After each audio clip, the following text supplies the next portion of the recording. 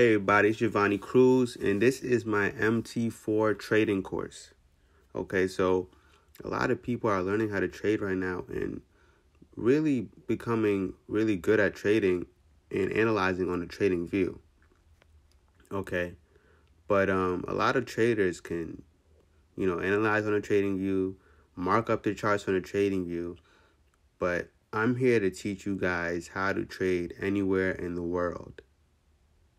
Okay, I want you guys to be able to trade while you are taking a shit. Okay, so let's jump into it. Right here, you see your currencies. On the left side is your currencies. Next to the currencies, you see it says spread. The spread is the fee that the brokers take out of each trade. Okay. On the right side, you see the red and blue lights flashing. It is the value of the currencies. If you pay attention, it says the low of the day and the high of the day. The lowest that prices gotten for that day and the highest the prices gotten for that day on each currency. Okay, so probably will start out like this, simple, but make sure you click it to advanced. Okay, you guys don't have to pay too much attention to this. Just pay attention to the name of the currency and the spread. Okay, if you want to get rid of any currency pair, just click on this pen on the left corner and you can delete it, like so. On the right corner, we have the plus sign, where you can add Forex majors, exotics, indices, futures, stocks, Forex crosses, energies, metals, and cryptos. Okay, depending on your broker, you may have more than that, but if you want to look for anything, you can use the search bar. Let's say I'm looking for gold. There it is. XAU, US dollar, gold. And I just added gold. Now, let's go to now, a lot of people's charts may look different. I want you guys' charts to look just how it does on TradingView.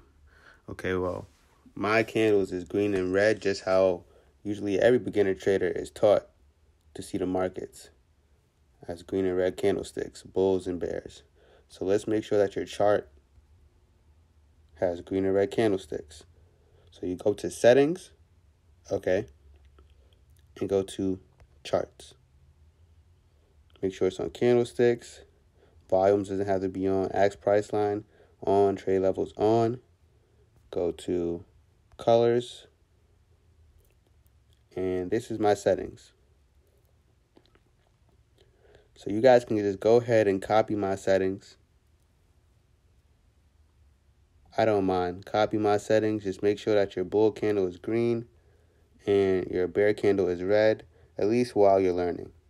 After you start to get the hang of it, you can customize it however you want. Okay? Here in the settings, you can also create a new account and you can manage your accounts. This is where your trade history is going to be. Okay?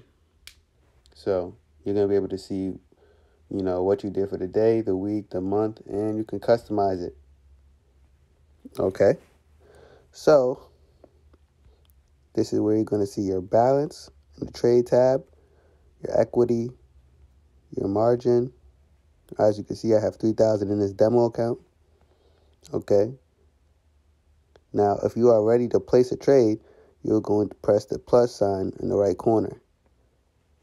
Okay, you can enter a trade like that, or you can enter a trade by going onto the chart of the currency that you want to trade and press trade.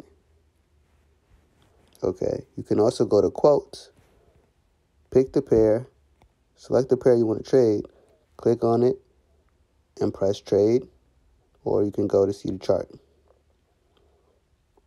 Okay.